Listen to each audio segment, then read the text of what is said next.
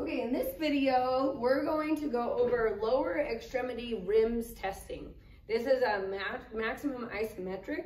We're using it to look at the action of the lower extremity, not necessarily one muscle group. That you would reserve for your manual muscle test where you're trying to isolate a more specific muscle. So if you think about hip flexion, we're going to start with that. It's a group of muscles that work to do hip flexion. If you think about knee extension, same thing, it's a group of muscles. So we're thinking more about the action right now and the ability for the patient to go through that. If we find something, that's where then we would think, oh, I might want to go tease that out a little bit more and now whittle down into an MMT. So we are going to instruct your patient. You want to see what they can do for their range. So with Dr. Bott, I'm going to have him raise his knee up.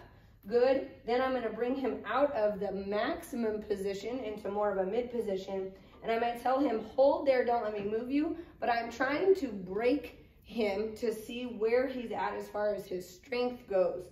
I'm going to compare side to side. So I'm going to look at his ability to go through full range of motion, come off of that a little bit, hold there, don't let me move you. And I'm trying to get the break.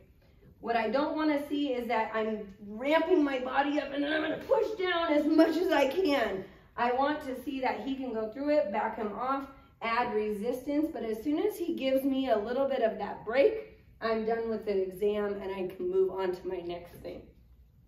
We're going to go through full knee extension. So he's going to go through full knee extension. That tells me that all the quadricep group is working to help him. We're going to back him off. We're going to give him max resistance to break him.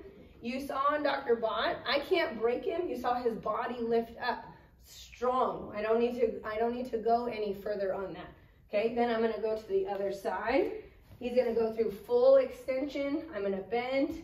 Good. Hold here. Don't let me move you. Same idea. I can't break him. Strong throughout.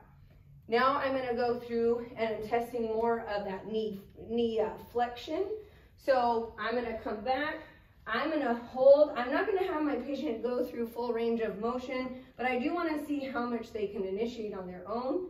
Then I'm going to bring them back to neutral. Say hold here. You notice my hand is on the back towards the distal end of where our calf comes into play, and I'm stabilizing up top. I'm going to say hold here, don't let me move you, and I'm trying to pull out.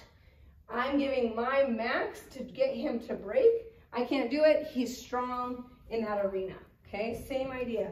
I'm going to say hold here, don't let me move you, hold strong, and again, max resistance to see where he's at. Quick screen, we're going to go through dorsiflexion, so he's going to pull his toes up. Good, I'm going to start on this side. You guys are always on, so I'm going to say hold here, don't let me push you down, hold strong, hold strong, hold strong. Good, same with this side, hold strong, hold strong, hold strong. And even though I can break him, I would still rate him as strong throughout.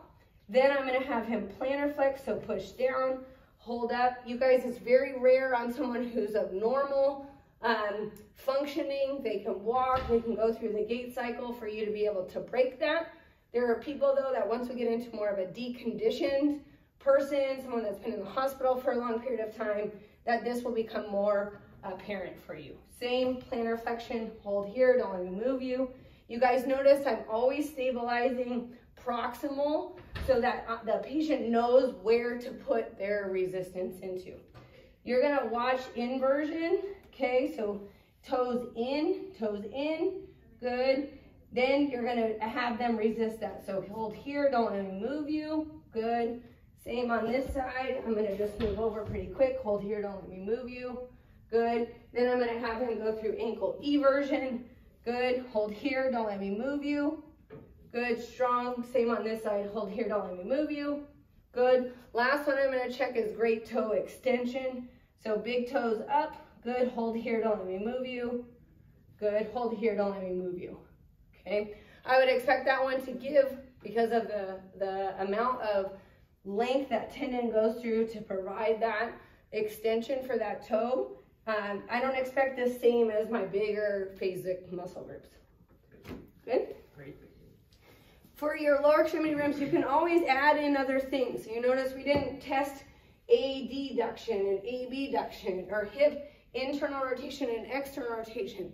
But if someone comes in and you think that you want to look at some of those, by all means, add that into your RIMS testing. That'll help you when you get to your table exam if there's more that you want to look at. Anything?